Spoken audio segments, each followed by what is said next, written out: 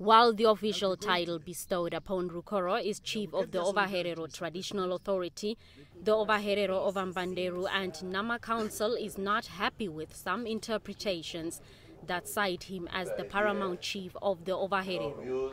Rukoro is a prominent member of the Namaherero Genocide Technical Committee, which is advocating for the descendants of the 1904 genocide to have a seat at the reparation negotiations.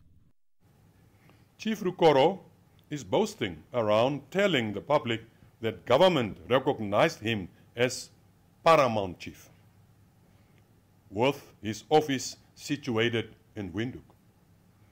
He was reportedly accorded special recognition, unlike the other chiefs that are subjected to communal areas in accordance with the Traditional Authorities Act number 25 of 2000. The council now wants government to be the arbitrator in the matter, stating that Rukoro's status promotes division and threatens to escalate disputes among the community, which has already fallen victim to disunity.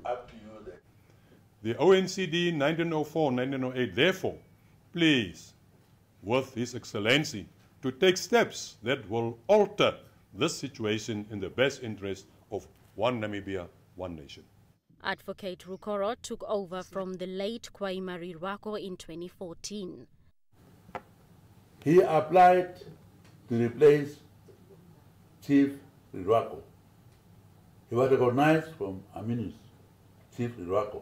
That was his headquarters.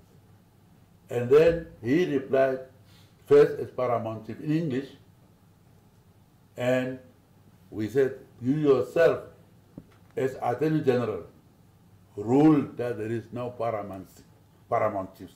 He, Rukoro, as Attorney General, ruled that out.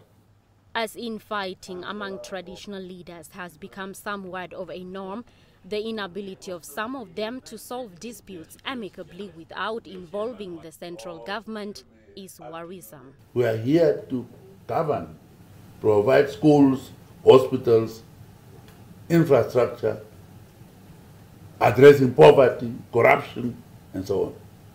We are occupied 1/3 of our time dealing with traditional issues. Fights over recognition or non-recognition, fight over this and that, fight over allowances and cars. Come on. Government will also look into the matter of allowances for traditional leaders. Blanche Koreses, NBC News.